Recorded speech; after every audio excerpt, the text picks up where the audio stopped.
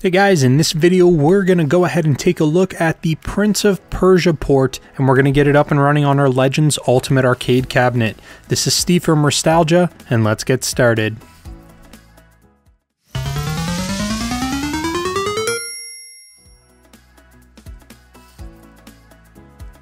Okay, so another week, another firmware release from AtGames for the Legends Ultimate. As I do with all of my other videos, I'm just going to give you guys the bullet points as to the changes that have happened, and then we're going to jump into getting that Prince of Persia port installed. So the first thing that we're going to talk about here is that we are getting 3 new leaderboard games added to our list of existing leaderboard titles, and those games are Boogie Wings, Astro Fantasia, and Super Pool 3. So I definitely love seeing that they are expanding this lineup. Honestly, the leaderboard games are probably taking up the majority of the time that I play on my cabinet, so I do very much like that they are expanding this lineup. And there are a couple more features that we've got with this release. We now have a replay function to simplify score submissions, just because there are a ton of games that you can play, and in just those last seconds of you dying or losing, you really don't have very much time in between that happening and hitting the menu button in order to submit the score, so they kind of give you a little bit of a grace period here where you can kind of rewind and you can actually find a shot of your score to submit. And the other cool thing that they've included now is that you no longer need to quit the game in order to submit a score. So previously you would submit a score and it would automatically take you back out to your main menu. Now that's not the case. You can go ahead and submit the score and go ahead and start up another game. So those are definitely some welcome features. There are a few other things in terms of settings and miscellaneous minor UI improvements, general performance and stability improvements, things like that. But that's more or less it for this release. Now with all that out of the way, let's go ahead and jump over to my computer so I can show you guys how to get Prince of Persia up and running. Alright, so we are on the computer right now, and this is actually one of the really nice and simple ports. There isn't a ton of work that needs to be done. Big shout out goes to Wildcoder, as always. He's the one who provided me with this port, and it is running fantastic. So, link to his YouTube channel in the description down below. If you have not gone and subscribed, please go down, subscribe to his channel, show him some love. It's greatly appreciated. Okay, so jumping into this, first and foremost, we need to grab our Prince of Persia UCE file. Now, I do want to mention this is the SDL Prince of Persia port, and you can find a ton of information about it in a GitHub link. I will leave a link to that in the description down below if you want to read up on it. But the only other thing that we need, aside from the pre-built UCE file, is the actual game data. Now, this is not something I can link to or tell you where to get it, but you should be able to locate it with a simple Google search, and that's about as much information as I'm going to provide about it. In terms of the structure of the folders, you're going to want to create a Prince of Persia folder, and it needs to be labeled with a capital P on both Prince and Persia. Once we open up that folder, we're going to have a data folder inside. This is the data folder that we're going to grab from whichever game copy you happen to have laying around.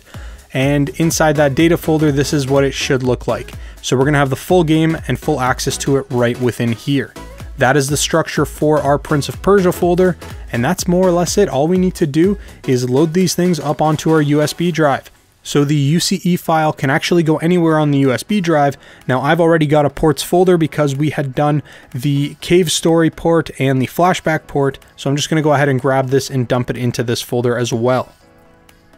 Next, what we need to do is load up our Prince of Persia game data, and we need to go into our content folder, and if this is not something you have, you'll need to create a content folder.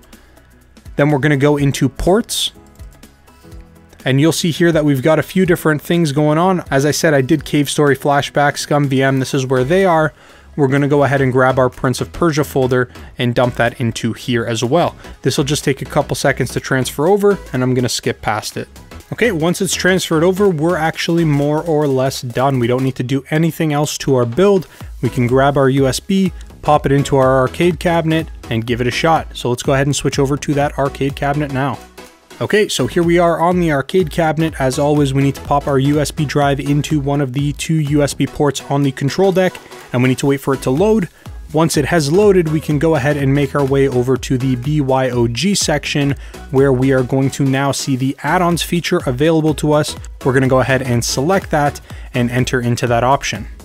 Now we're going to be able to see all the directories that we have pre-built on our USB drive along the left-hand side. We need to navigate to our ports section because that's where we loaded up the UCE file.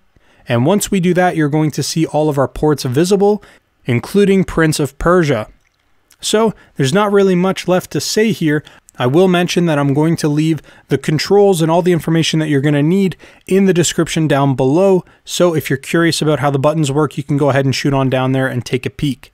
But we're going to go ahead and jump into some gameplay, and then we're going to wrap up the video. So sit back and enjoy.